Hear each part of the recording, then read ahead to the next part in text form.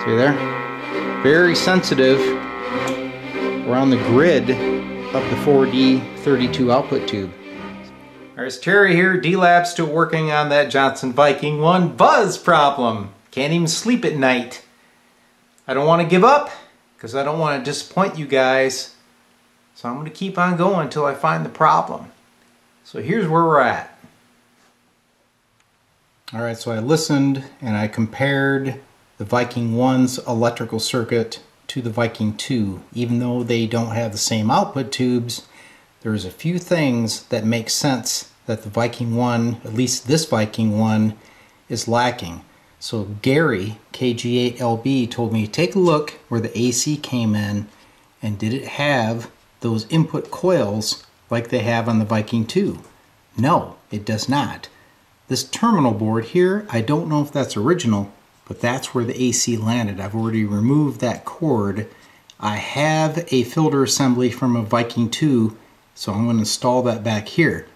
The other thing is, there's supposed to be, on the Viking 2, there is a choke in line with the hot lead of the filament supply to the two 62146s. This has nothing, so I'm going to add that. So I've removed the cage. I'm going to put this RFC choke back where it belongs. We'll do the improvements to the power supply and the filament circuit, and we'll try it again. So I added the AC input line filtering like the Viking 2 has. The choke is in place. I relocated this RFC choke that feeds the grid of the output tube, so all that is back to stock. So the question is, did that eliminate the buzz? So here we go. That's a big negatory. Well, a lot of you guys have been writing in and giving me some great suggestions. One guy gave me a brilliant suggestion, and that was to put a little coil on the end of a scope probe and do a little RF sniffing, right? So that's what we're going to do. So to rule out any other sources of noise, the VFO is totally disconnected, okay? I'm not going to use crystals. We're not going to use anything. We're going to look for that irritating buzz that wants to ride on all the signals. And if I can find that and eliminate it, it should be clean as a whistle. So let me show you the setup. For the test, I modified this cheap probe with a 1 millihenry coil, okay? So the positive and negative are hooked across this coil, and I'm going to use this as a little sniffer. Viking 1 is fired up. There is no crystal installed. The VFO is not installed either. And I have my scope set up to watch the noise across the coil, right?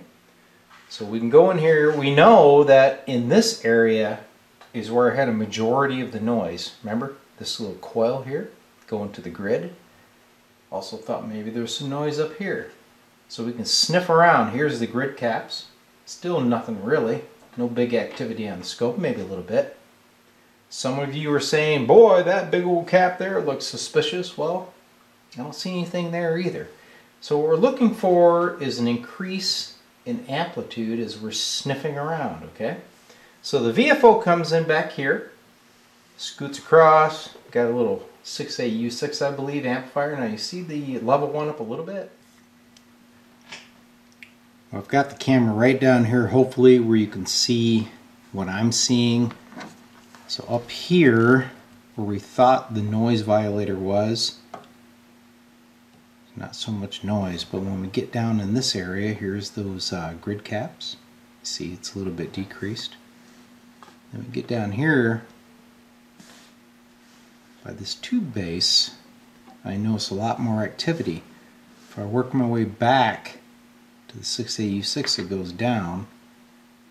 But as I go over here, there seems to be a little bit more of a noise signature. See there? Take it away. So I believe that we're seeing some noise, some stray AC from the 6AQ5 multiplier tube. Okay?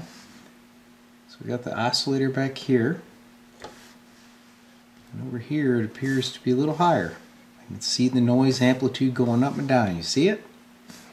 It's not so much in these other areas as it is here. Yeah, that's me touching things. So yes, there is some random AC noise in the transmitter. And of course that noise will jump right on the VFO signal. And that's why we're seeing it when we spot, and then it's amplified when we transmit. Okay? So above that is the 6AQ5 multiplier tube. I'm going to check that, take a look at the shielding, and then we'll take a look at these little bypass caps. I think they're .005s down here, and take a real close look at the grounding. But this is the area that's generating the noise that's riding on all the signals of the Viking 1. Alright, so take a look at this ground lug right here. Rocks back and forth, going right to the 6BQ5 tube, which is causing our noise. Got a cap here and a resistor. And with this loose ground, we may have just found the buzz issue. So I repaired the grounds, and one of you guys pointed out that this 2.7K resistor looked hurt. I checked it and it was out of tolerance, but not bad. So let's see what our noise level is now. Not much different, is it? So I haven't given up yet.